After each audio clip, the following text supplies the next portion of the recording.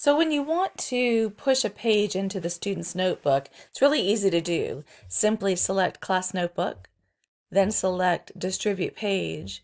Now, unfortunately, because I'm not in a notebook that has students in it, you'll see this message on the right that says unsupported.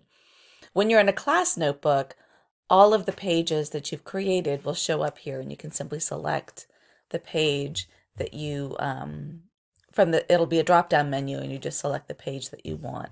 The same is true to review student work. When you want to review student work, in the same place, it will offer you which pages you want to look at in their work. And then you'll get an alpha listing of all your students, and you can just click from student to student. But because this is not, I obviously don't want to be in an actual student notebook with student names and progress. I'm just showing you where it would appear. Okay.